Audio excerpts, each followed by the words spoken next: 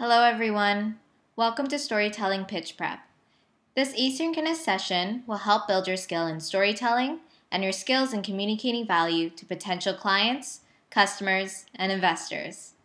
One of your instructors today is John Lamb.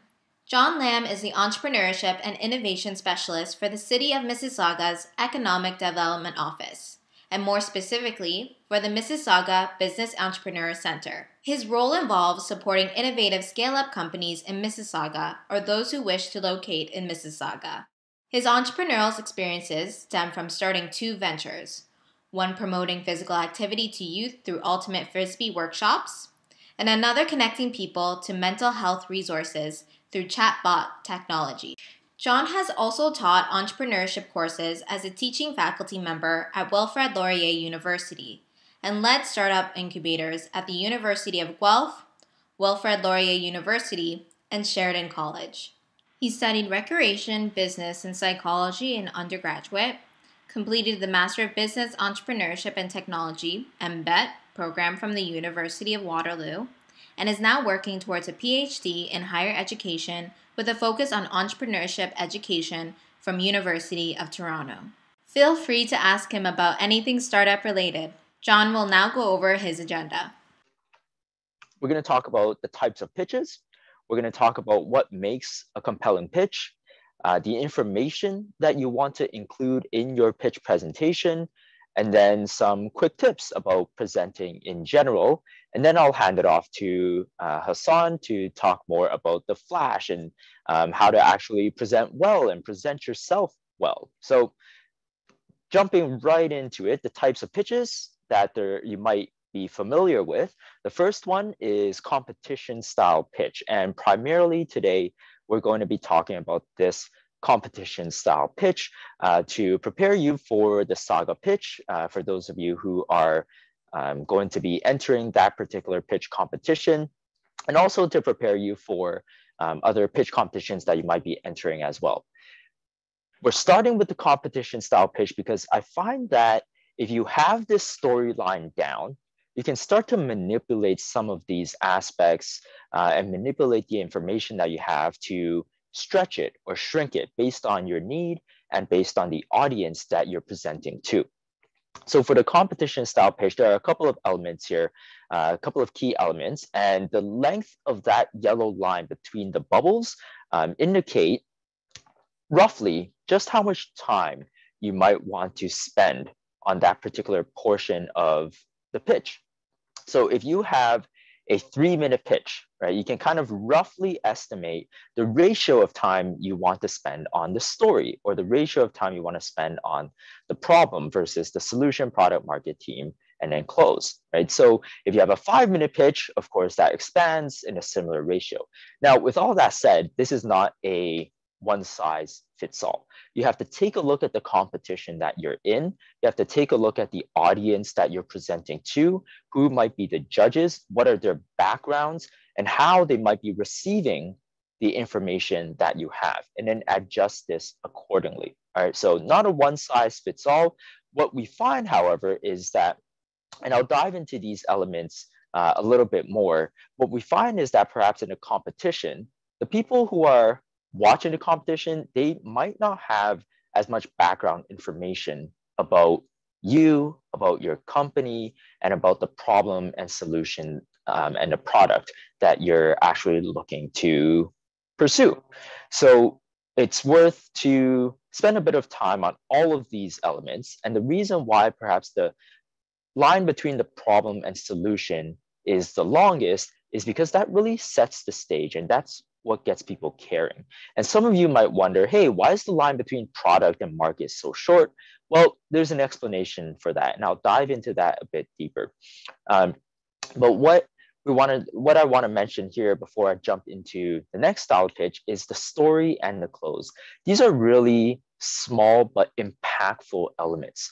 Right? I'm not going to talk about the story specifically later on when we talk about the elements and the information to include, but this is your opening. This is the chance for you to really connect with your audience, really show an example of something that is happening in the real world to then set the stage to jump into the explanation and the statement of the problem that you're addressing. All right, so if we think about a Disney Pixar movie, right? Think about that first act. That's what's setting up the story. All right, you're building that environment at this point in time, right? So picture person so and so. They've experienced this particular issue, and this is what their life looks like. And the problem that they're facing is, right? And now you're opening it up towards the actual statement of the problem and the explanation, right? But that initial story piece helps to get people empathizing with the problem that you're looking to solve, right? So very impactful yet small and quick element. The close is something that rounds out the presentation. It's supposed to be impactful. It's supposed to be the mic drop moment. All right. So you've gone through all of this information. What is the main point that you're trying to drive home? What is that catchy slogan that you have that really encompasses your vision and the mission that you're trying to accomplish, and why, and that bigger reason for existing as a company and as a venture. All right, that's the mic drop moment. So I'm not going to dive too deep. I'm not going to dive deep into those two components later on. So I just wanted to talk about those particular aspects before we move on. So that's the competition style pitch. Those are the elements. The reason why the colors, problem and solution are the same, and then product and market are the same is because we often hear about the terms problem solution fit and product market fit.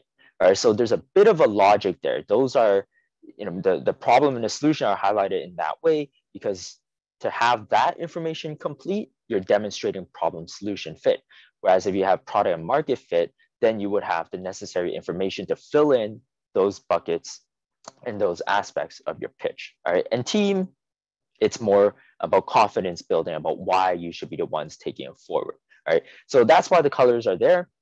That's competition style pitch. Again, not a one size fits all. You can manipulate it, but that's the pathway, and those are the elements that you can move around based on who you're presenting to and which competition you're presenting in, and the theme of the competition.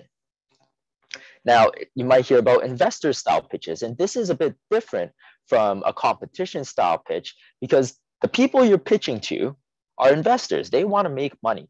So what they want to see right off the bat is the big market, right? The market opportunity is $100 trillion, right? Now you have their attention, right? Whereas in a competition, it's the story. You're trying to connect with the individual, right? So this is where it's really key for you to really understand who the audience is and why they might be listening to you. What are they trying to get out of this conversation? Why would they be sitting there listening to you for the next 2, 3, 5, however many minutes you might have, right? Hit them with that right off the bat. So the investors, they want to know that this is the right market, right? That there is even a market opportunity.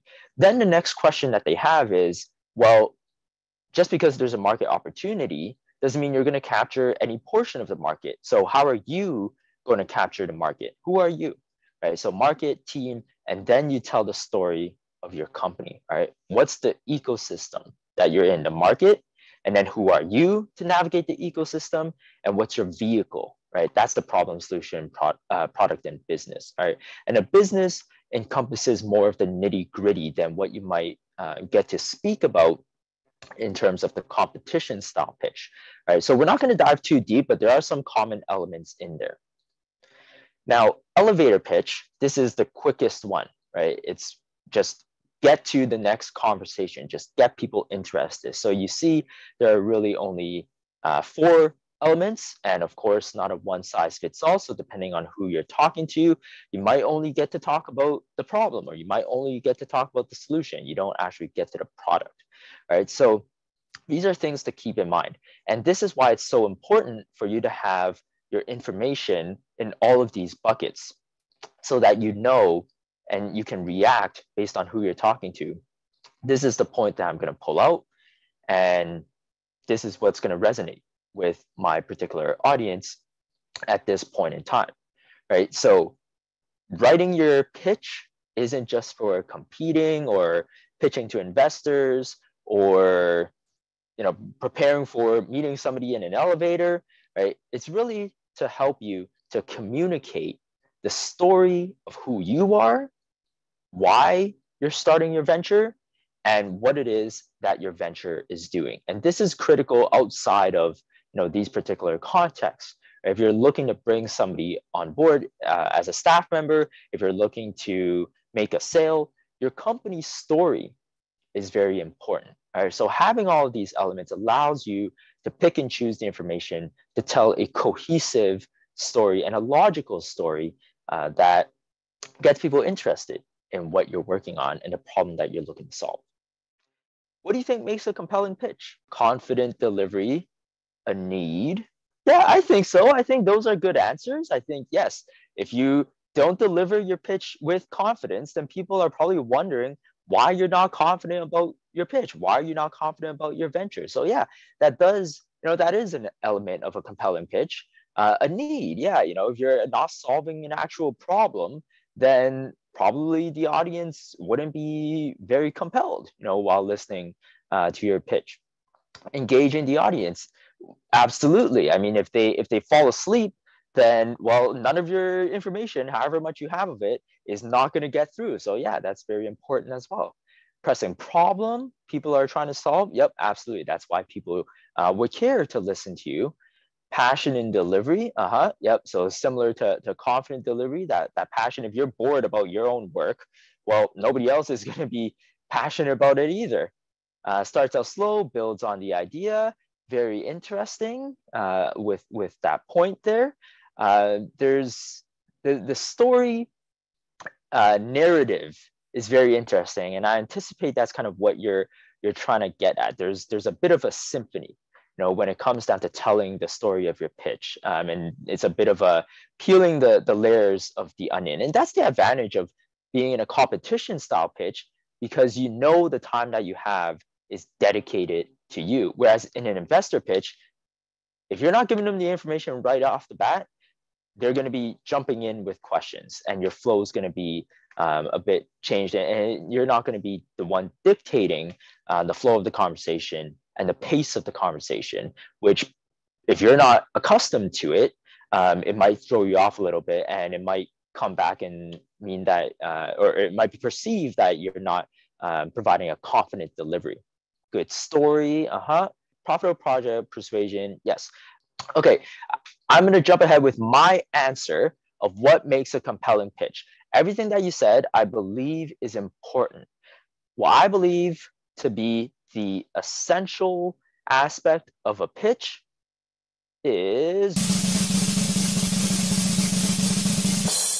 evidence. Without evidence, you can be so confident, nobody's gonna believe you, right? Without evidence, you can have a profitable project, but if you don't communicate that, then well, nobody's gonna listen to you, right? So the evidence, the actual meat and potatoes of who you are as a company, right? That's the important part. So I've seen many entrepreneurs who focus on telling the story, focusing on the marketing aspects, but they're not actually building their ventures, right? So at the end of the day, it comes down to your customers, how well you know the customers, and how well you're able to compile the evidence that you've gathered from customers and then communicate, all right? So the key underpinning of any pitch is, in my opinion, evidence. And what does evidence look like? All right, evidence comes in many forms. And the Leap Startup League folks, you had a market research workshop? Yes. So you might have heard, about market research, about secondary data, about primary data, quantitative, qualitative. This is where it comes through, right? So that means you need to do your homework. You need to actually build your venture. If you want to have a compelling pitch, you need to be building your venture, because the evidence will shine through if you build your venture and you actually collect this information, right? And one of the mistakes that I see from early stage entrepreneurs who are putting their pitches together, they overly rely on the secondary data. And that's not compelling enough, right? To have a really compelling evidence, a compelling pitch, ideally you would have all of these points of information. You would have all of this evidence, and you would slot it in a way that makes logical sense. All right. So when you have quantitative and secondary data like big stats and market trends, that's fantastic. That's telling the audience that you have a potential opportunity here. There's a market, but that doesn't tell anyone why you're the one to succeed in the market, right? If you have qualitative secondary data in terms of expert opinions, well, that's fantastic. If you have a doctor saying, oh, you know, this particular method of treatment for this particular condition would be very helpful. Well, yeah, again, that's great, but it's not specific enough to what you're working on, right? Just because 9 out of 10 doctors recommend, or dentists recommend a particular type of toothpaste and your toothpaste that you're looking to sell is similar, that doesn't mean that you can succeed in the market. Right? So secondary data is great. It's providing the context, right? Whether you have quantitative or qualitative, it's providing the context. You also need the primary data, right? If you just have the primary data and don't have the secondary, then people are wondering, okay, well, what context are you playing in? Is there actually a market, right? So they might be confident in you, in your venture, but they might not see the bigger vision, right? So it's important to have the primary and the secondary. In terms of primary quantitative data, survey data, if you're surveying your customers, if you're surveying your users, that's very useful. If you already have sales or LOIs, letters of intent, that's fantastic. That is quantitative primary data. You are collecting the data for yourself and you're saying, hey, here it is, right? And there's no better primary data than actually having sales. Which company would you invest in? One with $1 billion in sales or one with $1 in sales, right? Given, you know, they're asking for the same amount, right? So that's a very compelling piece of evidence, but that alone will not be sufficient, right? So all of this paints a picture. When you put everything together, it paints a very cohesive and complete picture. In terms of qualitative primary data, interview data, right? If you've done the work early to understand the problem, you might have contacted your customers and you would have gotten some good qualitative data where they're saying, yeah, this is a really compelling problem. Yeah, it's a very painful one. Or they're telling you, you know, in customer reviews, maybe they've already tried your product or your service and they've said, yeah, this is, you know, this really solved my problem, or this was so great. The customer service was so great, whatever it might be, right? So when you put all of these pieces together, now your pitch is very compelling. It's really painting a picture that, yeah, there is a market. There are experts saying that this type of thing that you're doing is on the right track. And then you have primary data from your customers, from your users to say, yes, this particular venture is doing good enough for me, or not doing good, or doing very excellent for me, hopefully, right? So you've got the external and you've got the internal side of the argument. And in terms of where this data fits in, if my slide ever changes, it's game show time. All right, so let's take our guesses in terms of a competition style pitch with this type of narrative where you go through story, problem, solution, product, market, team, close. Where does the big stats, where does that fit in? Okay, story, problem, slash market, solution, question mark. Now, where I see big stats being very effective in a pitch is market.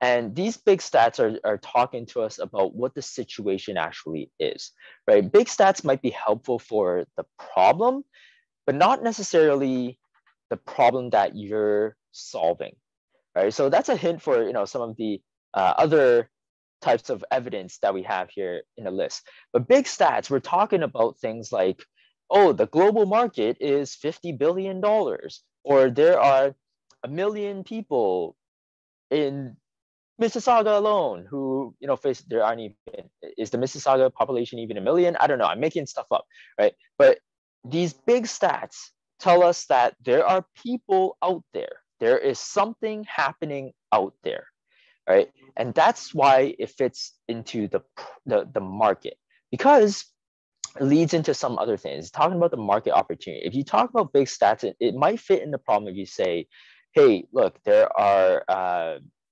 10 million people who are facing this particular problem. Yeah, it can fit there as well. Where I see it fitting mostly is really the market. All right, so there's a bit of overlap, because big stats, are you talking about problem big stats, or are you talking about market big stats? Right here, we're talking about market big stats. So not quite the solution, because now the solution digs a bit deeper into what it is that you're actually doing. Okay.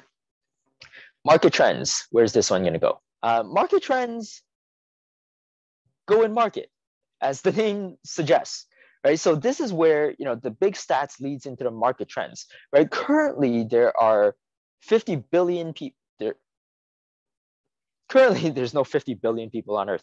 Currently, there's 50 million people who are experiencing this issue, or the market is $50 billion, and it's expected to grow, right, to $100 billion in 5 years. Or we've seen an influx of this particular type of company in the last couple of years, and there's been X amount of investment dollars being poured into AI or blockchain, right? Those are market trends, right? And that fits into the market because it's telling us that something is going on. There's some kind of opportunity, right? And it doesn't go in the problem, because we're talking about the market, right? If you're talking about the problem trend, if you're tackling a health issue, say, and you're saying that the problem trend is that more kids are vaping, right? That's not a market trend. That's a problem trend, right? So for something like that, yes, you can put that in the problem, right? And so just be clear, when you come across a piece of information, what is it actually telling you? Is it telling you about the market where money is being exchanged? Or is it telling you about a problem, right? So that's kind of where you really have to be clear about what information you actually have in order to slot it in the most effective place. Market trend does not go into product, because the product is focused on you. What product are you creating? All right. And I'll talk a little bit about that, but I can see where your logic is coming from, because the market trend is about, hey, this type of product might be increasing in popularity, right? And that is part of the market, right? That's not your product. That's the market, the dynamic of the market, right? That's going on. So that's why it fits in the market section. Okay, expert opinions. Where would expert opinions go? Where I've put expert opinions is solution. And the reason why it's in solution is because, think about how you might have set the stage with the problem. Or you might have said, hey, X amount of people face this. These are the causes. These are the effects. Experts say that this is the way to solve it, right? So essentially, expert opinions act as perhaps an inspiration for why you have pursued the solution that you think is fitting for the problem, right? Or it acts as evidence to say that your solution actually does what it's supposed to do, that it's actually feasible, right? So if you're suggesting, I'm just going to put a bunch of buzzwords together, AI, blockchain, chatbots, I don't know, that doesn't make sense, right? But let's say you're suggesting that, something that is perhaps nonsensical, something that just uses a bunch of buzzwords. If you don't have the expert opinion to say, hey, this could actually work, this is seen to solve the problem in a lab setting, then your solution might not have the compelling evidence to suggest why it's unique or why it's actually fitting of the problem. All right, so I put expert opinions here to support the efficacy of your solution and its fit and suitability for the problem that you've identified with the particular customers that you've identified. So I think most of you got it here. Survey data, where would survey data go? So survey data goes in solution. Now, for those of you who said problem, the reason why it doesn't fit in problem is because it's quantitative, right? So it can fit in problem. It's just about how you frame your survey. And I've deliberately put the survey data in solution as a reflection for how users or customers have reacted to your solution. And I purposely put it in solution because there's a tendency for early stage entrepreneurs to focus on the survey data at the problem stage. What we want to get to at the problem stage is really that rich qualitative data of understanding the experience and the pain points of the customers, right? If you have that, then yes, your survey data can complement it. However, I deliberately put survey data with solution because you can use survey data to back up how well your solution is actually doing. Where we see survey data in terms of a design thinking process might be after you've gone back to the customers to test your solution, to test your prototype, to test your MVP, right? Then that's when the survey might be most useful as they give you ratings about things. Yes, you can interview them as well, and that will be useful as well. But if you're increasing the amount of customers and the amount of users and getting them to test your solution, then surveys might be a bit more efficient. However, understanding of the problem, you're probably not going to get very deep with just a survey. All right, so that's why I didn't put it in the problem and with the solution instead. All right, sales and letters of intent.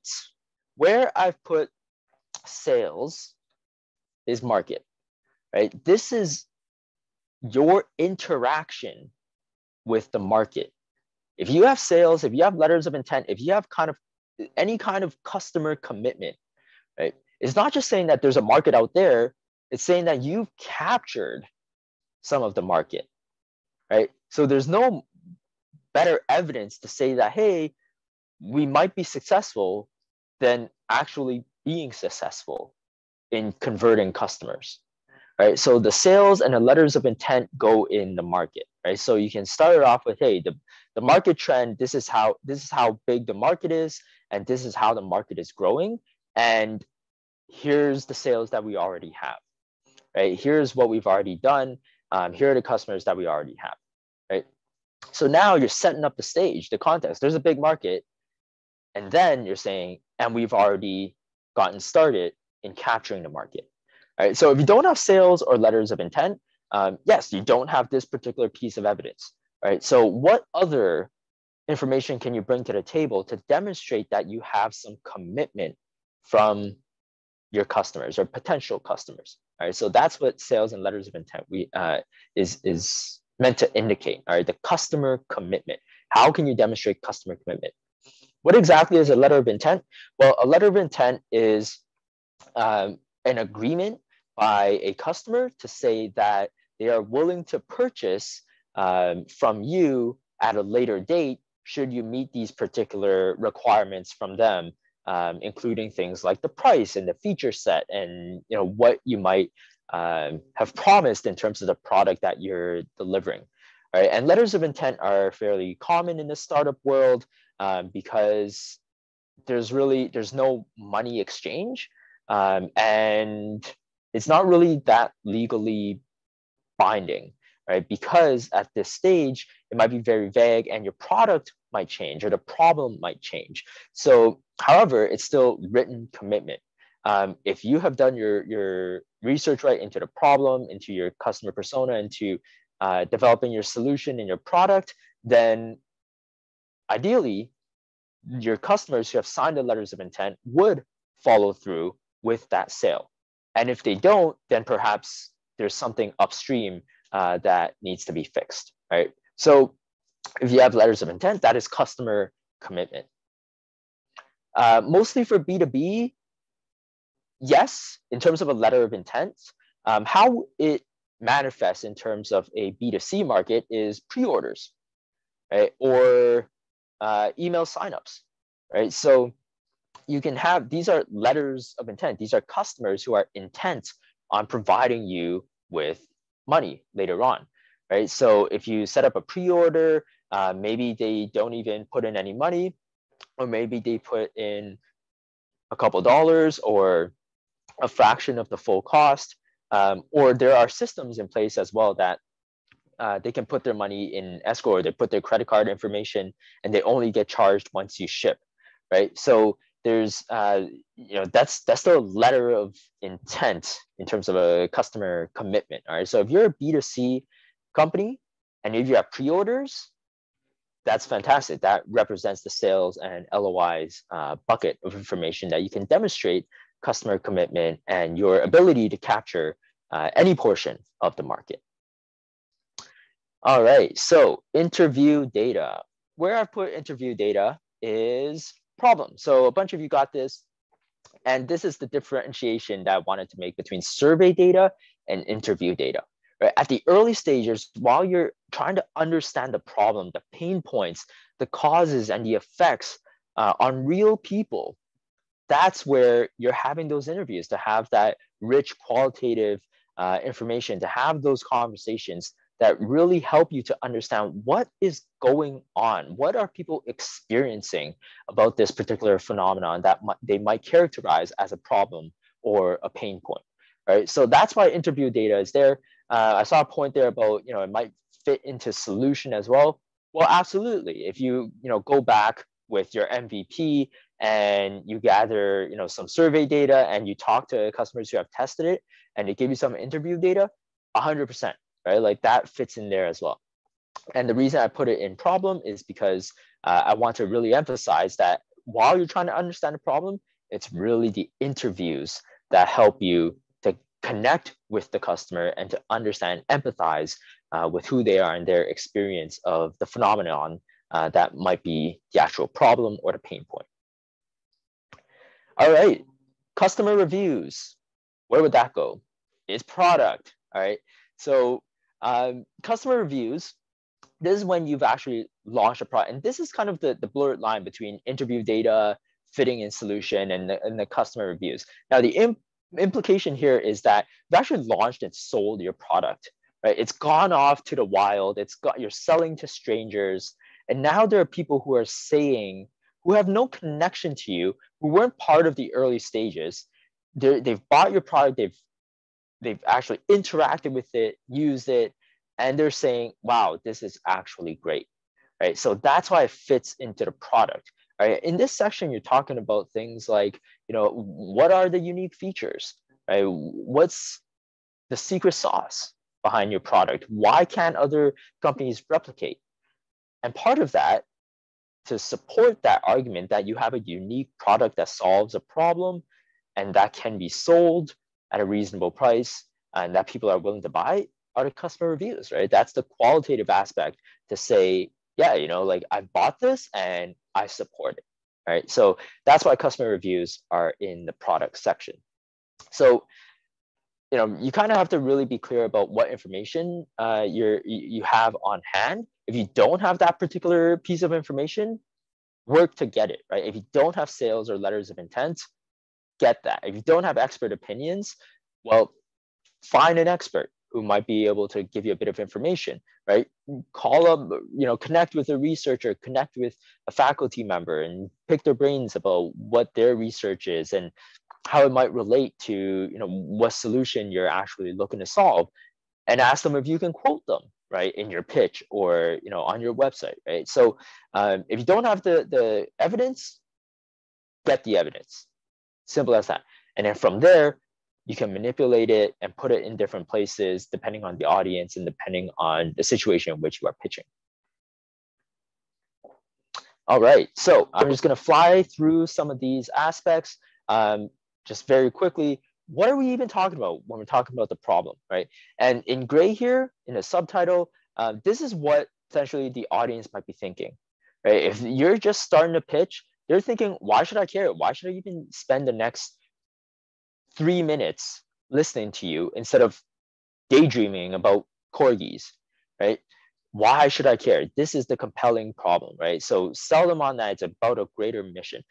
State the problem. It's as simple as that, right? It shouldn't take you 3 sentences to explain the problem. You should really dial it down to a simple statement. And if you can't choose, if your problem is so big that you can't do that, then that means perhaps your venture needs a bit more focus and that you need to pick a particular pain point that you're starting with, right? It doesn't mean that you're only doing that forever. You're only doing that, right? But what is it that you're starting with? What is it that you're immediately doing? All right. So after you set the stage with the story, let's say, hey, I chatted with so and so. This is their problem. This is their pain point, and this represents a big problem for X amount of people, for many people. The problem is, state the problem, right? And then you want to dive into the main causes and the effects. Why does this problem exist? And if it were to continue to exist, what does that look like? What are the effects on the economy, right? What is it costing people? What are the effects on the environment, on actual people's quality of life, right? You can bring all of that in, right? What are the main causes? What are the effects? And what's currently being done? This is often overlooked. Who are your competitors? If you say you have no competitors, well, you missed out a big chunk of explaining the problem that you have, right? Think about direct competitors, indirect competitors. If people aren't doing anything to solve the problem, that's your competitor, right? That's currently what's being done. They're ignoring the problem. So now you have to talk to, what is it that you're doing that will get people to take action, right? Instead of ignoring the problem, right? So what is currently being done? Why is it inadequate? And now you set the stage for you to jump in and say, well, we're solving the solution by doing X, Y, Z. All right, so you state your solution. And at this point, after you've gone through the problem, what's going on in the audience mind is, well, that's great. That's something that I should care about in terms of this big problem. But what are you doing about it? Why should I continue to listen to you instead of daydreaming about corgis solving the problem, right? So what is it about you? What are you doing? And which cause and effect are you specifically tackling? In the previous section, you might have listed, 2 or 3 causes and effects each. So which one are you tackling? And be very specific here, because you're not going to be tackling all the causes and all the effects. Which one are you starting with? Be very specific. And what outcomes are you promising? So you must have heard value proposition, right? That's synonymous with outcomes promised, right? So what's your value proposition? What are you promising to your customer, to your potential customer? Not the output, not the product, but it's the outcome, right? What is that change in state? What is that benefit for them, that intangible benefit, right? So that's the solution. After you've done that, people are wondering, well, okay, does your solution actually work? How does this thing actually work?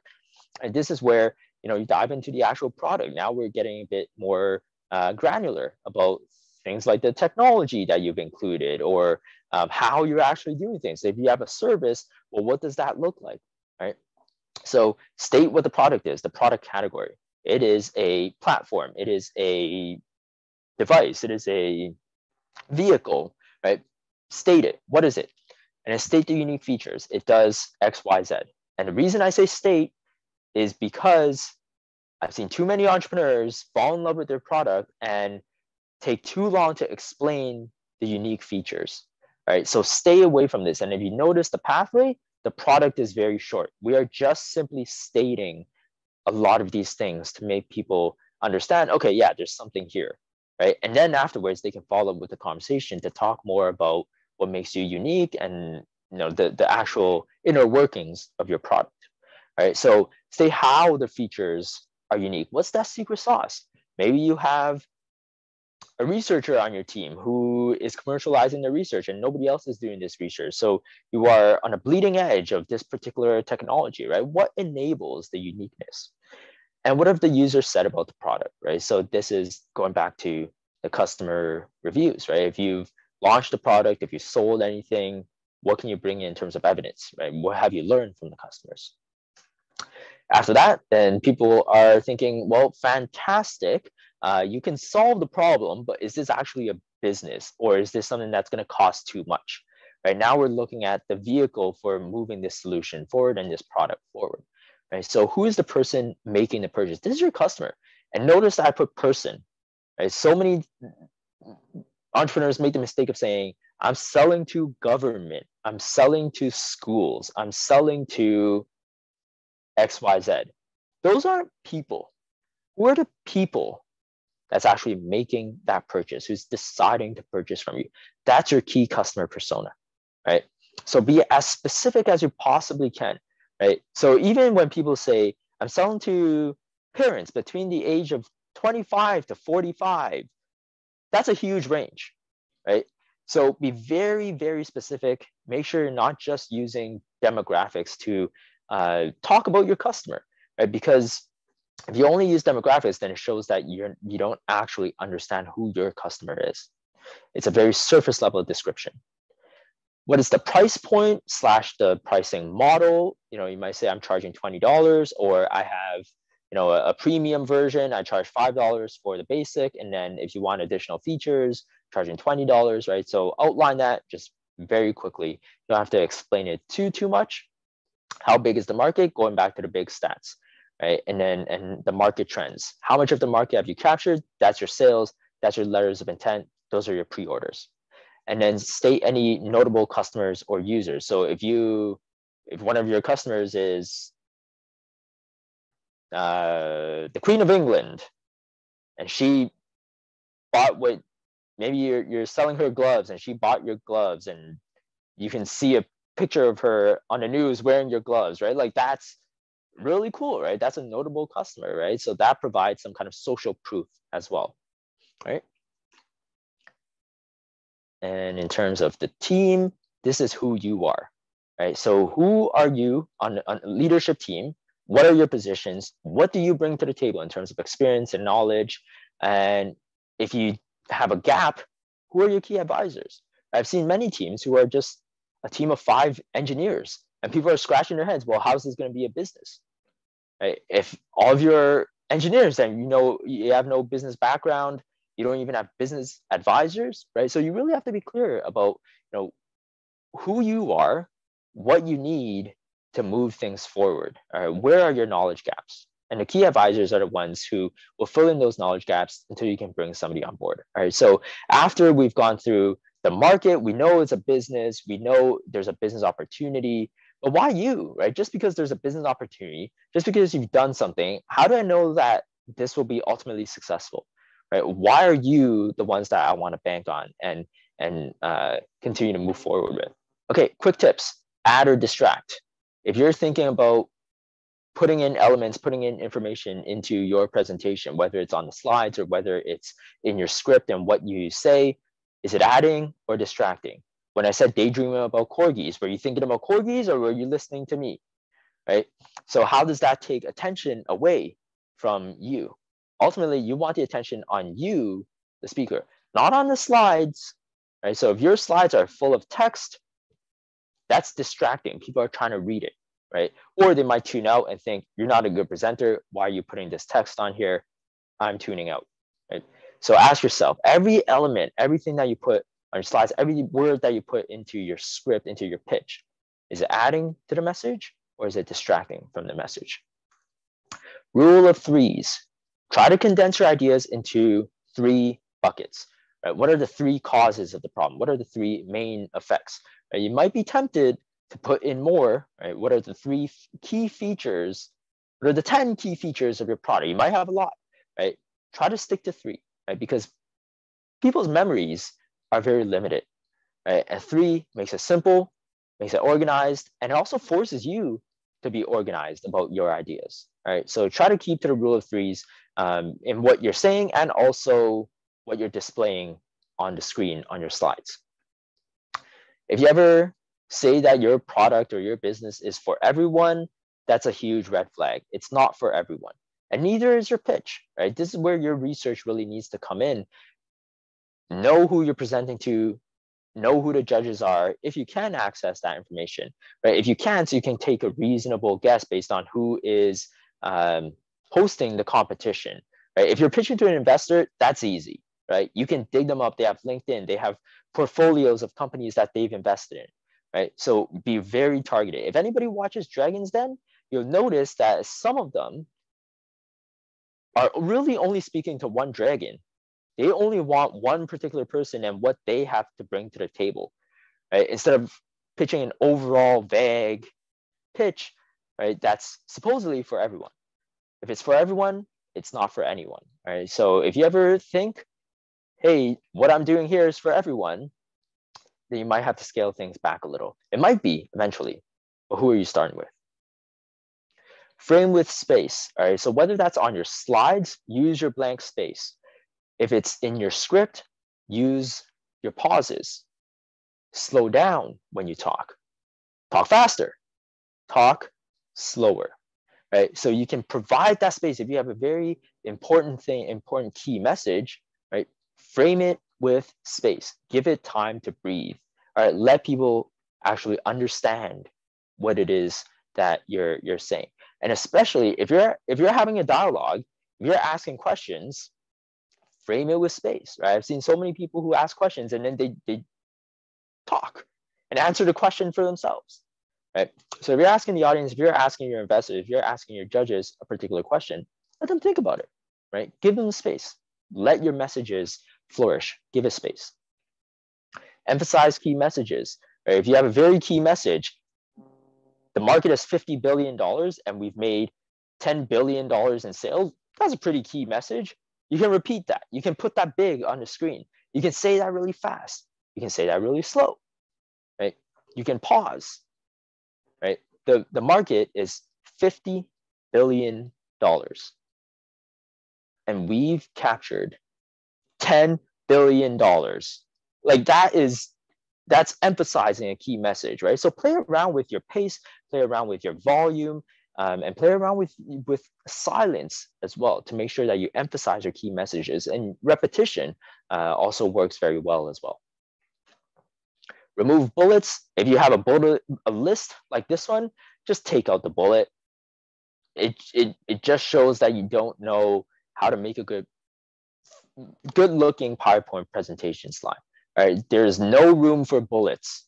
Right? If you need to list something, either condense it to 3 and put it in 3 buckets on your slide, or you find another way to really focus on the message that you want to say. Remove the bullets, right? It's as simple as that. Find another way to communicate the information. And speak, don't read, right? And that means don't read off your notes either. It's a lot easier now that we're in a virtual environment because you can look at the screen and you have the notes right in front of you, but it's very easy to see, right? If you're watching somebody provide a speech, you can see when their eyes are moving on the screen, right? You just, it's a couple centimeters away from the camera, but you can see when people are reading, right? In the in-person format, it's even easier because you'd have a piece of paper up there. But the idea here is you want to connect with your audience. You want to connect with the listener. And that comes from speaking, not reading, whether it's from a physical piece of paper, whether it's reading off your screen. The key to do this is to practice. Practice, practice, practice. Know your message that you can just talk to it, right? You don't have to read. There's a couple phases of practice that I find. Right? You practice not enough that you forget what you have to say and you have to refer to your script, or you practice that you know your script so well, but you forget if you lose your train of thought in the stressors of the moment of the pitch. You lose your train of thought and you think, well, I don't know what came before, and now I have to find the right script. Right? That's the second level of practice. Practice to the point where you can just wing it, where you know the message by heart, where you know the keywords by heart, and you can just talk, right? And that goes back to having that storyline and being able to pull information depending on your audience, depending on your context, and depending on where it is that you're actually pitching and who you might be pitching to. Thank you, everybody, for listening. Our next speaker is Hassan Wadi, who is a professional speaker, entrepreneur, and a philanthropist. He has emceed events with up to 60,000 people in attendance. He speaks at schools, conferences, and events, and is a speech competition award-winning speaker. He was recently awarded the COVID Hero Award by Mayor and Council and was chosen as one of Canada's top 25 Canadian immigrants for 2021. Hassan will speak more on his story, so let's get into his portion of the storytelling pitch prep. Our part, actually, I want to show you how to actually present professionally on camera, which is such an important thing. We're going to talk about a lot of different things. I love what John covered. It's a lot of good stuff. He talked about, the compelling pitch, the evidence, the data, the content, which is all really good. I'm going to pretty much just tell you how to use all of that and make it interesting. Because, you can have the best data, you can have the best evidence, you can have the best information, but if the person listening to you is falling asleep, it doesn't matter, right? And that's what I tell my students. I tell them, you can be the smartest person in the room, but if you cannot communicate your intelligence, if you cannot let the people who are listening know how smart you are by your communication, then what's the point? They won't know. In an interview, you can come in with the most experience, but if you cannot communicate your experience, what's the point? You're not going to get the job. So the communication part, the presentation part is actually really important. Before we do that, before I actually get into all that, I want to just kind of talk about our camera here.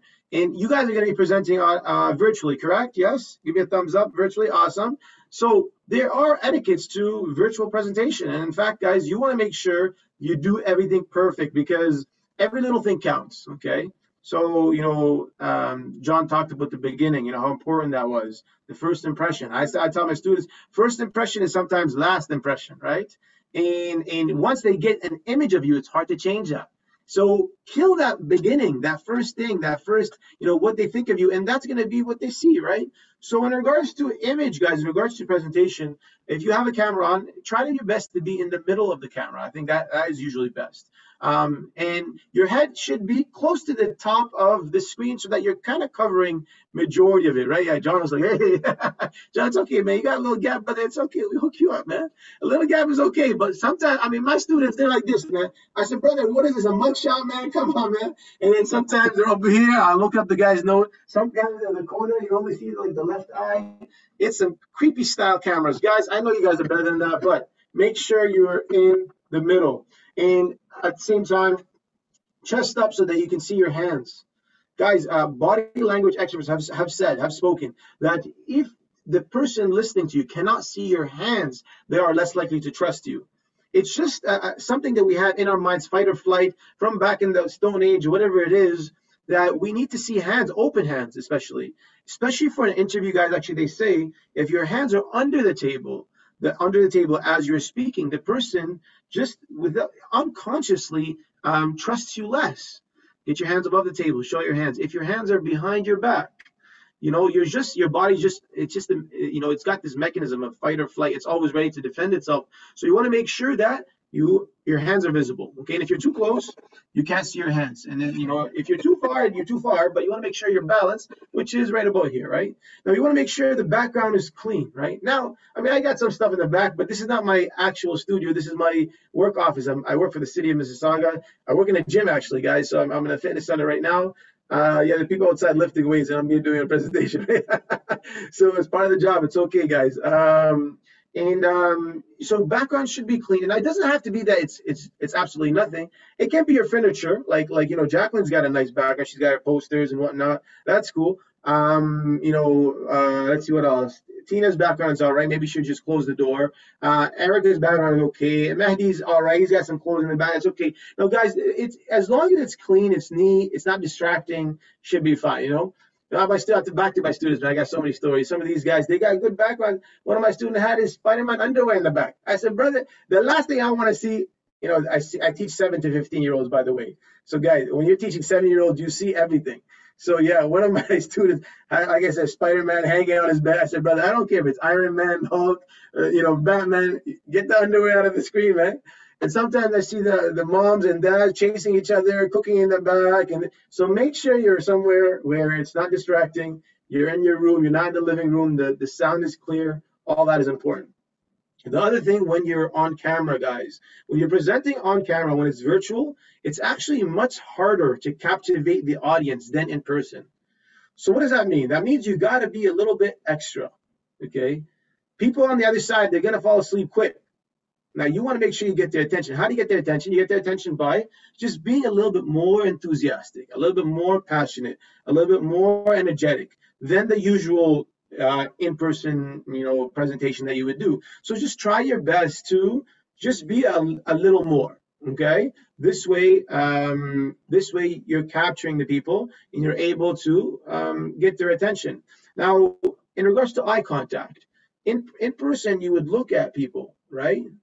The best way to make someone feel special and feel someone engaged is you actually look in their eyes.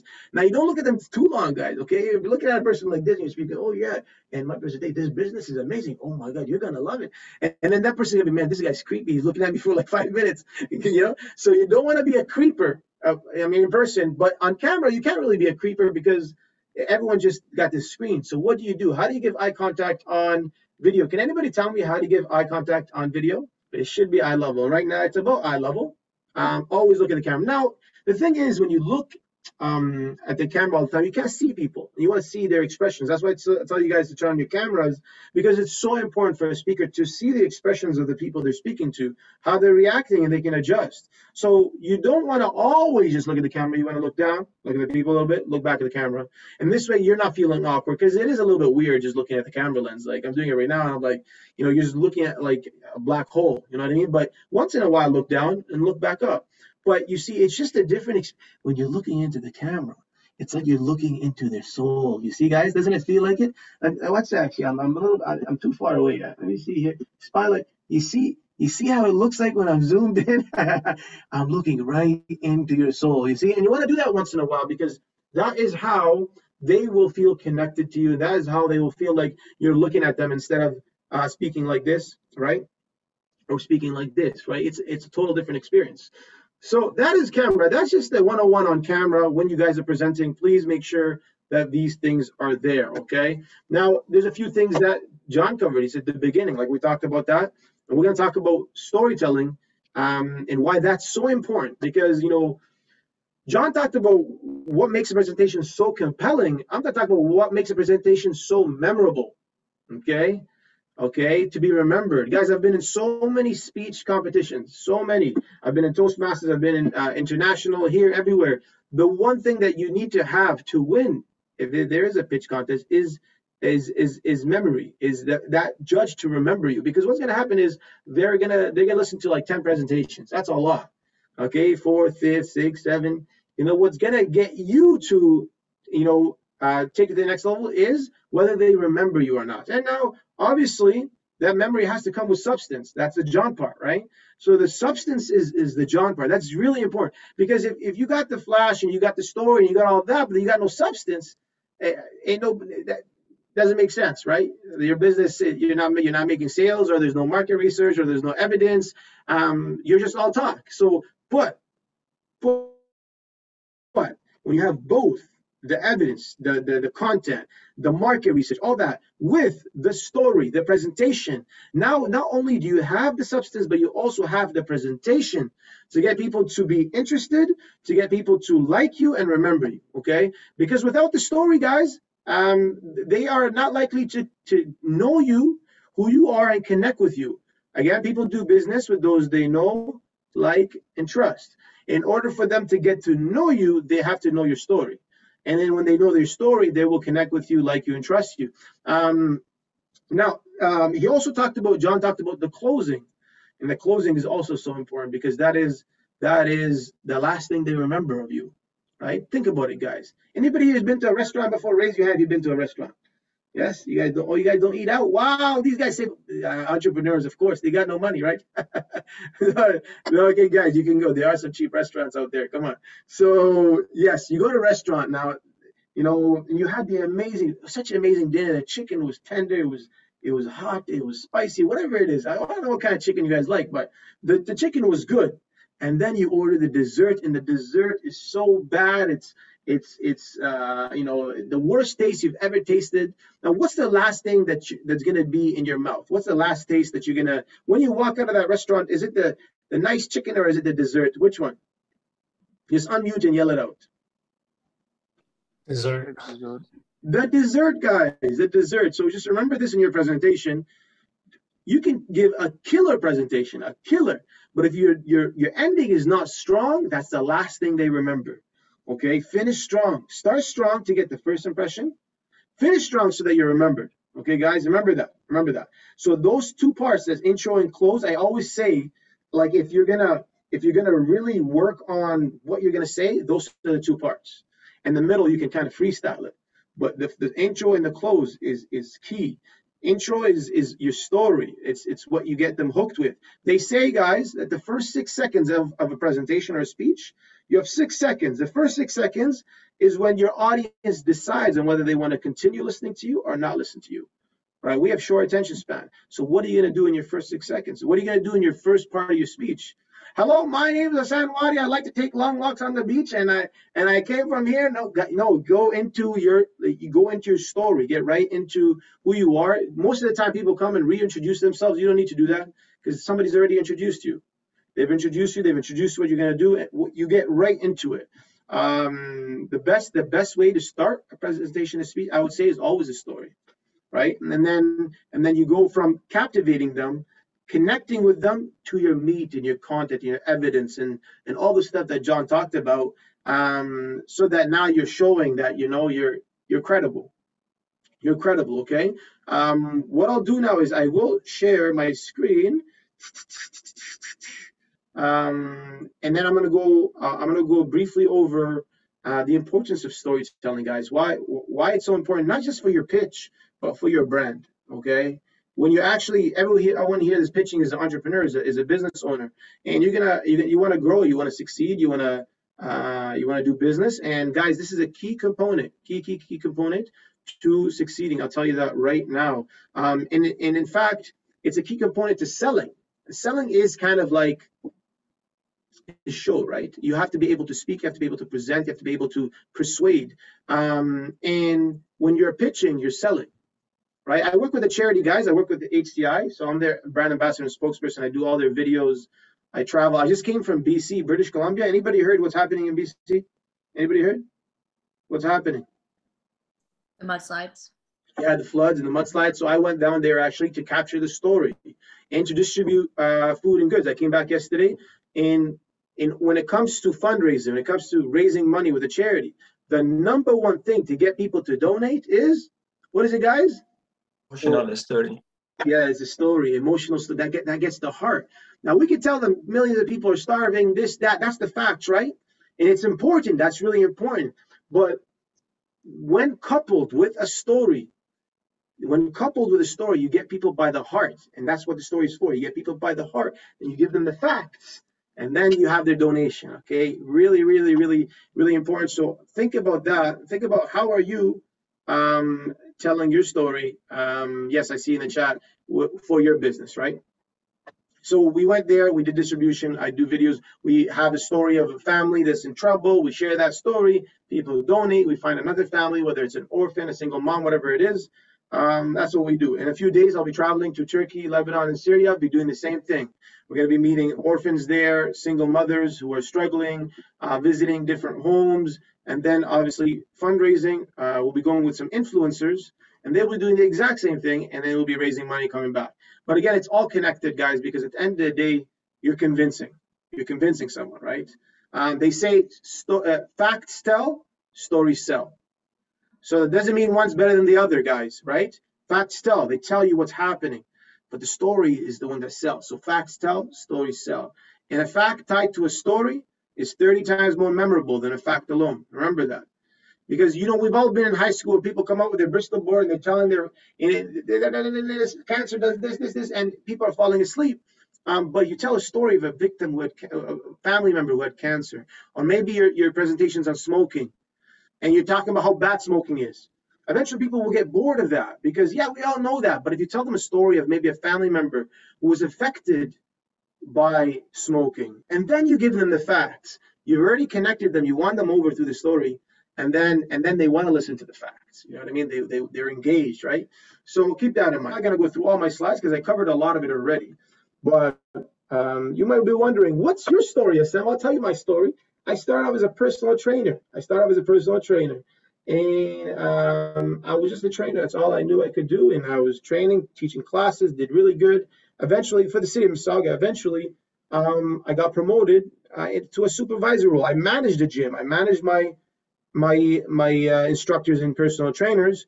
And as I moved up in the leadership role, I realized the importance of speaking and communicating to become a leader. I was shy in meetings. I wouldn't speak up. I had to do presentations, PowerPoint presentations, and I just didn't do too well. I didn't put my hand up. I was shying away and whatnot. And there was one time where my boss asked me to cover for a presentation for somebody else, and it wasn't my job. I didn't want to do it, but you want to impress your boss, right? You got to say yes, right? You can't say no, guys. That's what I mean. You don't have a boss, right? That's right. I remembered. You guys are entrepreneurs. You don't have bosses. Amazing, guys. You don't have to worry about that. But anyways, she asked me to do a presentation, and I said yes. And I totally blew it. I did a terrible job. And then because of that, I said I never want to go through that again. So I joined Toastmasters. Anybody know what Toastmasters is? Raise your hand if you know what Toastmasters is. Raise your hand. Let's see. Okay, some people know. Toastmasters is an international public speaking organization that helps people improve their public speaking skills. Really, really important organization. I joined it. And I said, I'm going to work on my communication skills. I did it for 4 years. As I improved my communication skills, I realized, wow, I started seeing opportunities come my way in my job, in my city job, and outside of my job. One of them was the charity job, right? I started getting this opportunity, that opportunity. I started joining contests. And this was one of the Toastmaster contests. I'm holding the awards. This is my first one, actually. And I never wanted to join contests because it was scary. Actually, before this pitch prep happened, guys, they were telling, I remember I was part of the organizing committee, and they were worried. They said, well, some people are not comfortable pitching, and maybe we shouldn't do a pitch contest because they're uncomfortable. And I said, guys, so what? Put them to the competition. Let them get uncomfortable. Even if they're scared, that's a good thing. Because what happened is, guys, you have to be able to master this if you're a business owner. You cannot shy away from being a salesperson or a person that presents. You cannot do it. You have to be good at this part. You have to improve, and you have to work on it. And so the fact that you're doing this pitch prep, whether you win or don't, I'll tell you that right now, the competition or whatever it is, you're going to grow, because a big part of my growth was competitions. I did one, I did another one, and another one, and another one, and just the pressure and having to prepare for it. So everyone here, just know this. That pressure, you're not going to get anywhere else. And that pressure is going to help build you and make you much stronger, much smarter, much more prepared, and a better communicator, okay? So I started joining contests, and that went great. From the contest, and becoming a better speaker, the city started giving me more opportunities. This was me with the mayor and the city manager, and it was a United Way challenge, and I was the MC here. And I started getting opportunities, right? As I realized the effect that I had through of improving my public speaking skills, I said, hey, what if I can teach this to others? What if I can teach this to others? And that's when I started my own business. Yes, I'm an entrepreneur too, guys. You guys think you're the only entrepreneurs. No, I'm with you. I'm double right now. I'm working for the city of Mississauga. I'm also have my own business. And so I started my own academy, Youth Speaker Academy. These are my students. This was their graduation. We had about 500 students graduate at that day. They're holding certificates. And I said, there's a problem here. A lot of people have skills, but they're not able to communicate the skills. So again, back to John, what he said, the problem. And I was fixing a problem. Kids went to school, they did their thing, but they never really worked on their communication and public speaking skills. So I created a program where parents can enroll their kids and do that. And so that was a solution. My program was a solution. Since then, I've had more than 1,000 students, like I said, that have coached and mentored. YMCA is one of my big clients. We coach all their students as well. And then obviously the charity job came in. I became the Sultan of Turkey. Actually, no, I'm just joking, guys. This was just a joke. I just put that picture up. This was actually, I was in Turkey, guys, and you know what? You pay like $10 or something, you put on the outfit and take a picture. One day I'll become the king, don't worry. But this was just a joke, okay, guys? It's not part of the story. Anyways, but you see now, guys, that was my story as a business owner for Youth Speaker Academy. And that was the extended because I have time. For you guys, you got to shorten it. But now you see what I went through. When you know that I went through the struggle and I overcame it, that my story is very relatable, and now I'm teaching others, my credibility to you is much greater. You say, wow, you know, like this guy would be the perfect teacher for my son to teach him public speaking or teach her public speaking. You know, he went through the whole challenge. He went through the journey. They connect with my journey. And in fact, everyone connects because everyone's scared of public speaking. Actually, raise your hand if you get nervous when it comes to public speaking. Raise your hand. If it's something that makes you nervous, yeah. Brand storytelling is using a narrative to connect your brand to customers.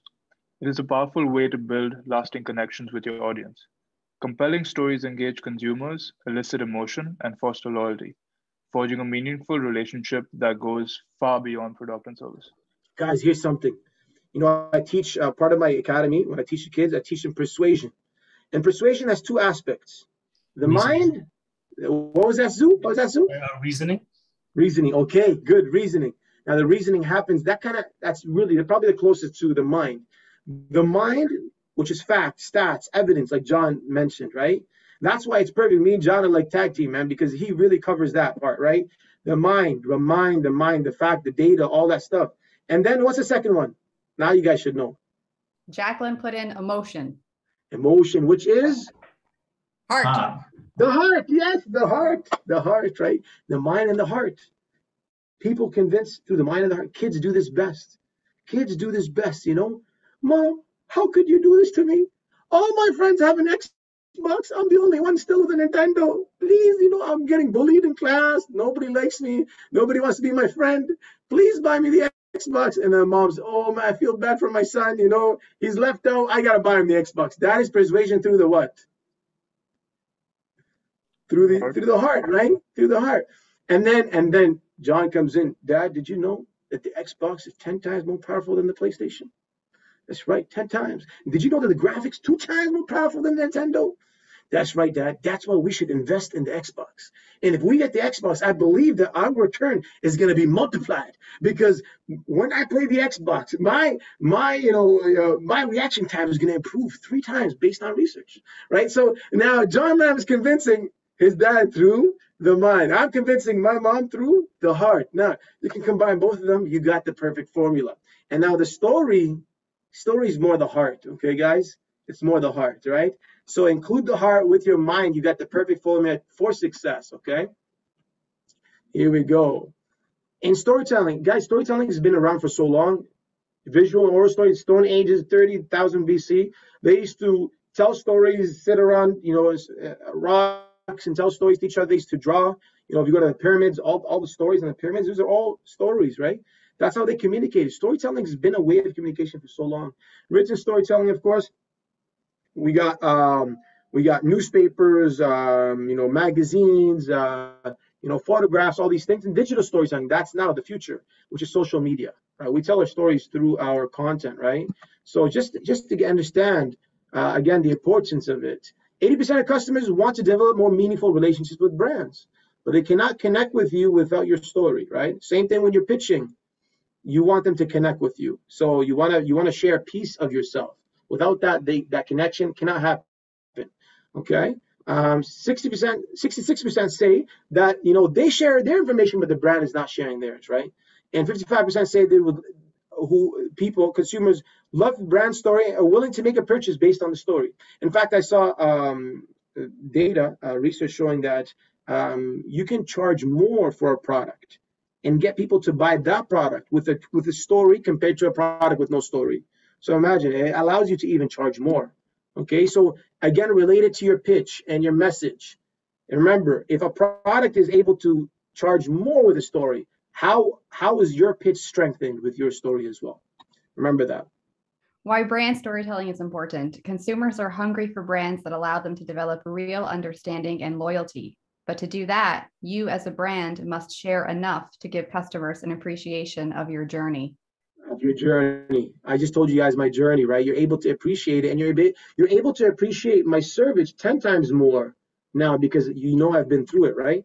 So again, I asked you, what is your story? Stories build trust. People do business with those they know, like, and trust, like I told you guys, right? So get people to know you through your story so that they can like you and trust you. And not just with your business, but when you meet people, share your story.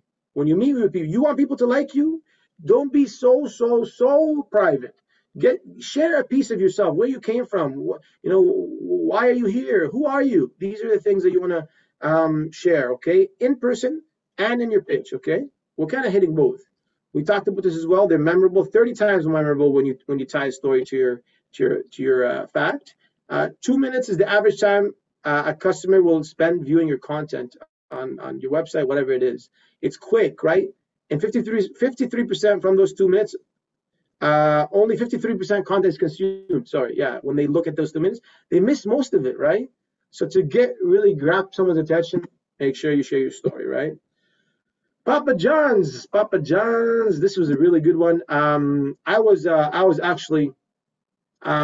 in a Papa John's eating pizza, guys, and I had a storytelling presentation for an organization. Like a few days later, I was putting it together. It was a total coincidence. I was eating, I looked to my right, and I see like a poster that they had, a frame with a picture like this that you see right now, is just the Mustang, and Papa John's behind the Mustang, and then the story of how Papa John started. And I read it, and it talked about how Papa John's, when he wanted to open up the pizza shop, he sold his favorite yellow Mustang. It was a 1971 Camaro, right? Camaro, not a Mustang. Sorry, I'm mixing up cars, guys. You see it? Camaro, right? He sold it to open up his pizza shop. And that's how bad he wanted to open the pizza shop. And then years later, when that pizza shop became multi-million-dollar business, what did he do? He bought that car back. He got ripped off, but you know what? He's a millionaire. Who cares? $270,000, right? $270,000 he paid for his new car. That guy got him good. That guy got him good. But hey, it didn't matter to him because the story was so important. That car had so much meaning. He bought it back. And now if you see Papa John's, when they have their stands, they have this Mustang everywhere. Why? Because the story is connected. For me, when I was eating that pizza, it was no longer just a pizza. It was a pizza with a personality. It was a pizza with character. It was a pizza with identity. So remember that, guys. Your business, what gives your business identity, personality, character? It's you and your story, right? You as a person, you are your brand, right? And your story is also connected to that. So make sure to not lose out on that opportunity, right? What is your story? I was buying nail polish for my wife, and they had the little postcard in the nail polish, our love story. And it talks about how he was studying medicine. He had no money. Anybody studying medicine's got no money, right? It's so expensive. And she wanted to buy this really expensive nail polish. He couldn't buy it for her. But he's in medicine. I guess, he knew this stuff. So he made his own nail polish, and he gave it to her on a Tuesday. And then that's how his business started, right? And then so he called it Tuesday in Love. So it's even connected to the name of his business. And I found this so amazing, and that's beautiful. And with every purchase, he puts this postcard with the story, right? It gets you to appreciate the journey, right? So I already told you my story. You don't have to worry about that. Now your question is, okay, I got a story. What do I do? How do I tell my story? What do I share in my story? It's simple. Keep it simple, guys. It's like you're telling a friend. Don't think this has got to be like a thesis statement. Some people come up and they got the biggest words in the world to impress. Don't do that, please, in your pitch. Please keep it simple, as if you are talking to a friend. Presentation is about conversation. You're not here to report. You're here to conversate. You're talking to your audience. You're connecting with them as if you are connecting with your friend. Think of you're pitching to your friend. You're telling your friend why your business is so amazing and why they need to invest. Right? How would you do it? You're not going to go in with these big words and in conclusion, moreover, these words you're not going to use, guys, in a proper conversation, right? You're not. So don't use them in a presentation, because a lot of people think, oh, speech presentation's got to be so formal. No, it's got to be relatable. You got to be able to relate with your people, and for that to happen, keep it casual, keep it normal, right? So who you are, talk about that. How did your company come to exist? What is your company vision, mission, values, all that stuff? Who you do it for? Who do you help, right? Talk about that. Who do you help? For me, it's the youth. It's the future. I want to see them grow up and be able to excel in any field that they do, because communication is required in any field. So I want them to become leaders in their fields, and that's why I'm doing it, right? So why are you doing it? What you're doing, right? Think about that. Why are you doing it? We talked about that. Where are you headed? The future as well. You make sure you talk about that. All this stuff is personal. It's the heart, right? It does get a little bit of the brain. John's part as well is here, right? Where you are headed. You know, they want to hear that. They want to hear that you have a future, you have a vision, right? And then just think about what's your story. This is the question that I ask you guys now: is what is your story? You know, do you have a story? Is it a good story? What can you do to spice up your story a little bit while keeping it sincere, right? And obviously you don't want to make it too long. John gave you that outline, right? You know, of everything that you got to do and where storytelling has to be. Now, you have to make sure it's strategic so that it's not long where you don't get the other stuff. And it's not too short where you don't give the feeling, right? Which is really, really important. Let me share one thing here. That was really good. So now that you kind of have an idea on storytelling and why it's important, I do want to give you some quick presentation tips, because you guys have to present at the end of the day. You want to make sure that you have good presentation skills. And it's not easy because we're not all professionals in this. And this is something that I put together after, you know, competing multiple times. When you compete and you speak and all that, you really have to be on top of your game, right? You have to be the best of the best, because if you're not, someone will beat you, right? And let me just get it here. I have to remove this. Start and end strong. We talked about this one, okay? Start and end strong. First and last impression. 2, give eye contact right to the camera, right? But not all the time. Go up and down. Practice your speech before you present. John covered this one. Practice, practice, practice, like he said. But don't sound scripted. Sometimes you practice so much where you're like a robot. You memorize every single word. Don't do that. Don't over practice, don't under practice. Leave some for, you know, like, you know, for freestyling, right? You got to freestyle a little bit, guys. Make it real, make it personal, because remember, people connect with you when it's personal. Get vulnerable. If you've had some struggles in your business, if you had something that you want to share, you know, where you, it's not about, you know, it's not about your weakness. It's how you overcame your weakness. That's what they look for. In an interview, when they ask you, what's your biggest weakness? You know, it's the worst when you come up, my biggest weakness is I work too hard. I work so hard that, you know, I end up spending all day working hard. And I don't have time for myself or for my family. And I wish I didn't have this weakness. I just, you know, when I get this job, my fear is that I work too hard in this job. Guys, no, don't do that, because they're going to be like, man, this guy is giving us bull. You know, give a real weakness and then tell us how you overcame that weakness, right? It's about how you overcame, not about the actual weakness. So get vulnerable with your business too. It's not about your mistakes. It's about how you overcame your mistakes. Have vocal variety. Don't speak with the same tone the whole way through. Please, guys, please. Because if you do, there will be a lot of people that will fall asleep. And if they fall asleep, you will not win. And it's going to be hard for you because you're not going to be able to really, the audience energy is not going to be there. So change your voice. Go up and then go down. But don't go like that. I mean, it's not a drama show, guys, but you know, you get me. All right. It's not a drama. So relax. Don't overdo it, man. But it's drama class, you know, back in the days, those were good days. But have vocal variety. Use names when you're referring to people. Use their names. Okay, it allows the audience to connect. Paint the picture with your words. Get your audience to imagine. If you're talking about your struggle, get them to imagine your struggle, right? Get them to see it. Get them to feel it. Get them to smell it, right? Get them to feel as if they were in your shoes, right? They do this. If you watch Shark Tank and Dragon Den, Shark's Tank and Dragon's Den, when they come up, you know, a lot of times when they're about to lose, they start crying. Oh, I had to struggle with this. Guys, I've seen it. I've seen it happen they start crying and they get a deal. I said, I can't believe it. You know, so it works. It works. But get really people to feel it. Right? I mean, you know, don't cry next week or whatever your presentation is. Please don't do that. But I mean, if you do it sincere, it's fine. You could do it. But just again, trying to give you an idea. Paint a picture with your words. Take a few seconds. This is why so many people do this incorrectly, including my students. They do this a lot. They're so nervous. They just want to get started. You know, it's their turn. And, oh, no. Relax. There's confidence in just being subtle and calm, right? It's your turn. They clap for you. Yes. Next up is John Lamb, the startup man. John Lamb comes up and he's ready. John, just chill out. Stay there. Smile, right? Wait until the audience settles down and then get started. Don't be so relax, calm down. You have to control the audience. You're the boss. When you speak, you're the boss. Number 10, don't lecture the audience. If you start with your story first, they want to listen to your message lesson after. It's like when you say, don't smoke. Smoking is bad. Smoking is bad. Smoking is going to kill you.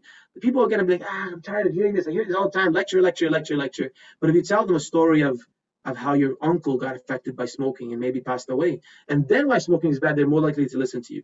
So in your pitch as well, when you start with your story and then you give your facts, they're more likely to listen to you. Let's see what else we got. You're almost done. Stay within time limit. This is number one. In a contest, you will lose if you go above time limit.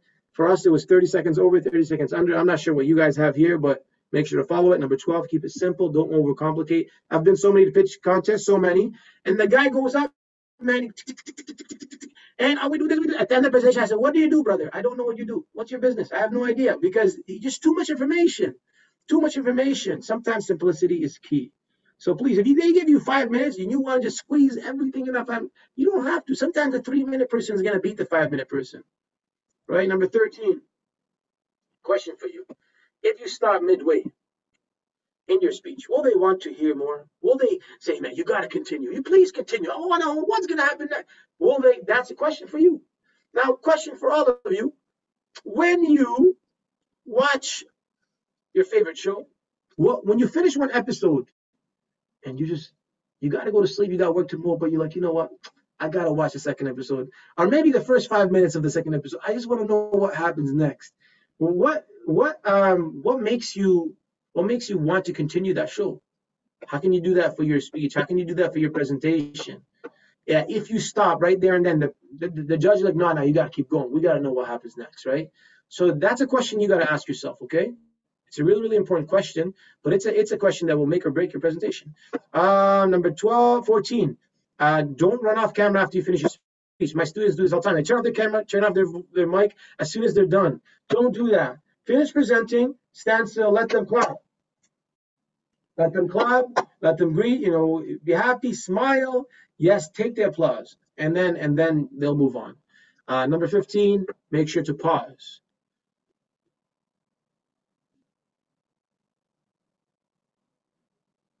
Sometimes a pause is the best thing you can do to capture people's curiosity and attention. It doesn't have to be that long, but pause once in a while, right? Between sentences, between paragraphs, between your story and your facts or whatever it is, make sure you pause. Be 16, be aware of your body language, which is your hands right here, like I mentioned.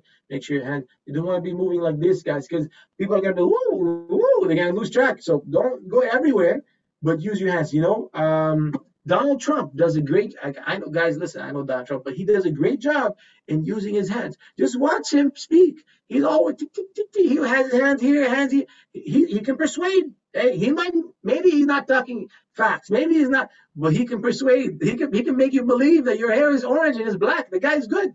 And people believe that. So and he does something really well. Just watch. He's always using his hands like this, like, wow, big, amazing. You see him when he's talking about something big, his hand go like that. He's just really good at it. Obama does the same thing. Very, very good. And with the pauses, if you listen to Obama, he does it a lot. He pauses, right? And he gets to the next sentence and he pauses, right? I'm not pausing a lot in the presentation, but because I got no time, right? We got to move, and I don't want to go too long because our goal is to finish 8:10, hopefully. Last is have fun. Audience wants you to succeed. Remember this always, because when we go in, we always think we're gonna fail, we're gonna mess up, we're gonna screw up. That's our negative thinking. Don't let that affect you. Actually, before I do any presentation, here's something you guys can do. I always talk to myself. I say, Hassan, you are the man.